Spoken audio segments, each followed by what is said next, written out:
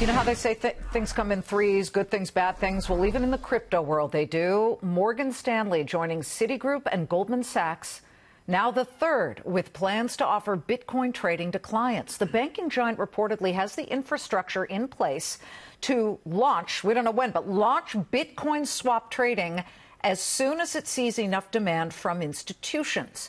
No date has been announced yet for this new crypto offering, but that counts as a vote of confidence, and it's helping the original digital currency knock a second day of gains upward here. We're up $164 for $6,479 per Bitcoin.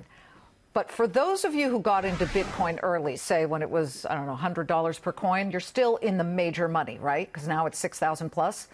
Well, not if you forgot your password. This has actually been happening. Millions of dollars worth of Bitcoins inaccessible because owners can't remember their password or they lost the hard drive on which the password was stored. The complicated string of numbers and letters gone. And fingerprint and retina scans, those early Bitcoin password technologies did not offer those. But now, the maybe never forget your password might be here.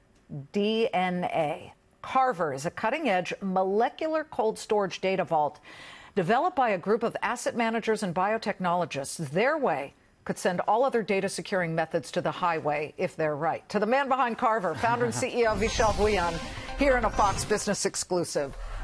Those stories of people forgetting their password or losing their hard drive is just unbelievable. And now you say that won't happen with what you have. So, I mean, if you look at crypto in general, for all these institutions to come in, the biggest barrier is going to be custody, right? So it's not a sustainable solution to have everyone worrying about all these passwords. So our kind of technology, what we are saying is, look, it's insane to have tens of millions of paper wallets, which is just the code written down on a piece of paper, or all these offline servers.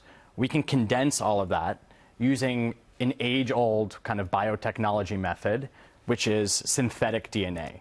So we basically convert the binary code behind these passwords into the letters of A, T, C, and G, and then essentially print them, which is something that, believe it or not, has been happening for a very long time. What is in your hand? So this is about a quadrillion copies of a digital wallet. Okay, hand this to me. There is a tiny droplet of water, right? Or, well, is it water? I don't know what it is. It's actually called a TE buffer, but essentially it's just water. You see that? Can we take a tight shot in there?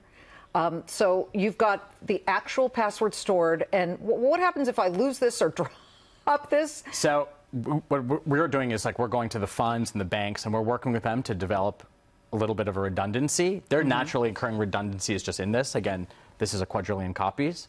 But we can secure this in a way that's what's called air-gapped. So one of the issues with all of these digital currencies, and by the way, this is about digital assets in general in the future. Not just Bitcoin or cryptocurrencies. That could be kind of a frothy layer on the overall technology of blockchain, but eventually everything, in my opinion, will be tokenized of some sort, right? So every transaction, whether it's your mortgage, whether it's your house, whether it's a credit default swap, will be kind of streamlined using this technology and could be represented by a code. And so, again, it's all about consolidating those codes and keeping them offline when you're not using them, and then retrieving them when you need them. What happens if you want to gift this, or eventually somebody dies and they don't take that password with them, right? I mean, can it go to their heirs? That's been some of the problem with the Bitcoin passwords. 100%. And so what we're trying to build are the products and services around this to even be able to access information from this in a way that generations can always access. Can it be hacked? It can't be hacked in this instance. We not only do we encrypt it, but it's just totally offline, and there's no hardware that's becoming obsolete.